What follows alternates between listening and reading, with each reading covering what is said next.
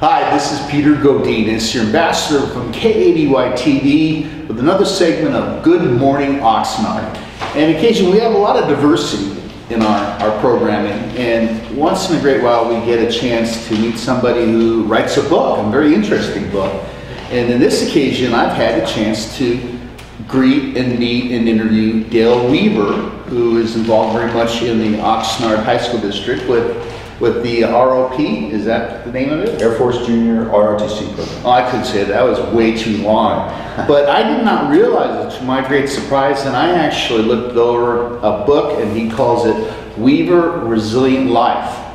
And I'm not a speed reader, but it was so fascinating. I actually took a lot of things out of it and connected a lot of areas. And I just want you to kind of give us just a bit of overview of why did you write it? I mean, what the book's about, and maybe what you want to tell our millions of viewers today. All right, thank you for having me. I wrote this book because I wanted to tell my life story.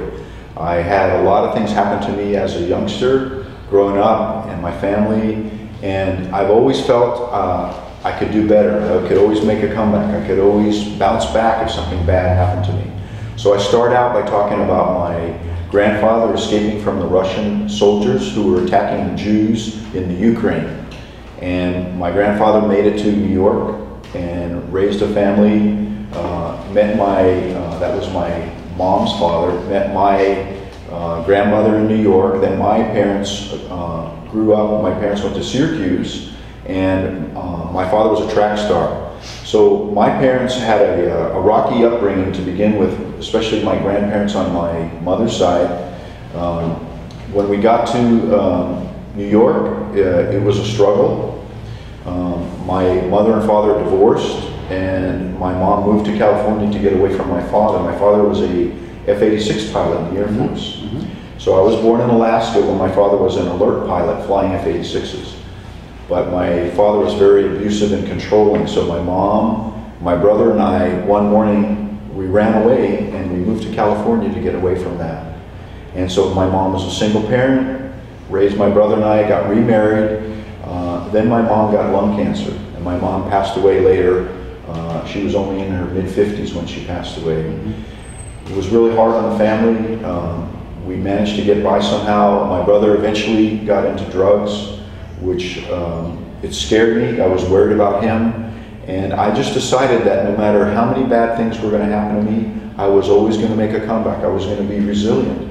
So this book really is about resilience. When bad things happen to you, you have a choice. You can either feel sorry for yourself and let it get to you, and it can make your life turn for the worse, or you can turn it around and you can try harder and you can do better. So I tried to learn from the mistakes that my father made and that my brother made, and I met a beautiful woman when I was living on Guam from the island of Palau. We've raised 3 beautiful children. I went 20 years Air Force as an officer, had a full career. Then I went into teaching, became a counselor, got my PhD. Then I came up to Oxnard, and I've been 5 years in the Air Force Junior ROTC program. So I feel like my life is sort of redemption. It's a matter of overcoming the struggles that you face on a day-to-day basis. I had some personal struggles. I was diagnosed with cancer. It was only skin cancer, but I was told I had cancer. Then I had a problem with my hips. I ended up having one of my hips replaced in 2005. Then I had my second hip replaced in 2011. So at one point, I had the doctor tell me I had cancer. Then they told me I had glaucoma. I was going blind. Then I couldn't walk. I thought, great, I can't walk, I can't see, and I have cancer. So I was a triple whammy. So I was very frightened. Then I went and got another diagnosis. The doctor said, no, you don't have glaucoma.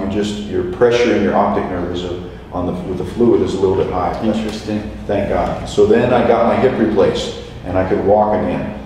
Then I had the cancer that was on my ear fixed. It was removed. So I felt like I was redeemed. A giant weight was lifted off my shoulders. And at that point, there were many things that I wanted to do. I wanted to ride my bike across the United States, which I did. I wanted to get a PhD. which I did. I wanted to go and see the animals in Africa. I wanted to climb Mount Kilimanjaro, which I did. So what I realized is that the time that you're most down in your life, that's the time to make a comeback. That's the time to come back stronger. You can't give up. You gotta keep coming up with a new idea. You gotta refresh yourself. That's a good way to put it. Well, when I look at the book, you do such a great job of talking about individuals in your life, your dad, your mom, your brother. And I just see how the viewers would be interested in that. In our culture, we want to be seen as the Joneses or whatever name it is, that we have no issues. Right. And I think it took a lot of courage to put this on. And you know, when you read it, you realize we're all normal, dysfunctional, if I could say it, is the normal portion of it. But there's something you can do about it.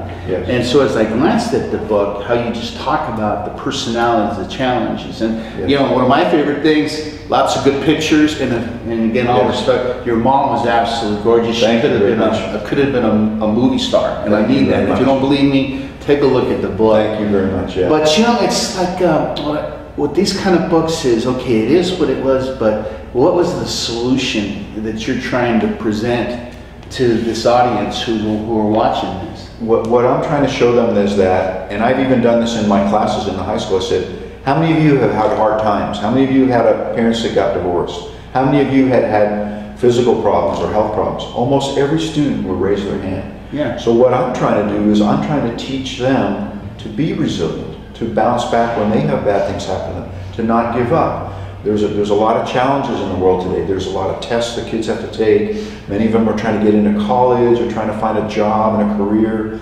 And a lot of them have a lot of doubts, and they doubt themselves and they're scared. And so I feel like it's almost like, since I'm a survivor and I've done well and made good decisions, I'm trying to pass that on to the next generation of kids. So, you know, each chapter, I wrote 11 chapters. My first one, you came to with the word dysfunction. My family, I felt, was dysfunctional, and I believe many families are, if not all. So it's not unusual to have somebody with an alcohol problem or a divorce, or somebody gets incarcerated in jail or something. So you have to learn to deal with those things. It's part of normal day-to-day living. Right. People get sick, people die of cancer or die in car accidents. You have to learn to bounce back from that. So number one, my lesson is, there's nothing more important than family. They're still your family. You still love them, even though there are bad things that happen. Yes. Then I talk a little bit about running. We were talking in there about running, and Steve Prefontaine, and I ran for Moroway High School. Well, the lesson on that chapter is that hard work always pays off. Because what I found out is that if I trained harder than everybody else, and I was a little short, skinny guy, that I could beat everybody else. And once I realized that, I applied that to everything else in my life. Then I went into my classes and I said, you know what? If I study harder than everyone else, I'm going to get straight A's. And I did. I got straight A's. So then later I moved up to Oregon, and I love the mountains and I want to go hiking and so on. So the lesson in that chapter is to follow your heart. So this is a lesson I try to teach kids. They come up and ask me, Major Weaver, what should I do? I'm undecided. I said, I can't tell you what to do. You have to follow your heart. You're the only one that's going to be able to make that decision. Then I moved out to the Pacific Islands because it was something I'd always wanted to do. And I met this beautiful island woman. If I had not gone out there, I wouldn't have had, my whole life would have been different. So all through my life, the decisions I made were based on the experiences I had, and I tried to build on the positive experiences that I was having. Then I joined the Air Force, and that turned out to be probably the best decision of my life, because it helped me get a career, it allowed me to travel. My wife and I, we ended up having 3 children, and we lived in Europe, we lived in Germany, we lived in Hawaii, Guam. I traveled all over the Pacific, all over Asia, had a lot of fantastic experiences.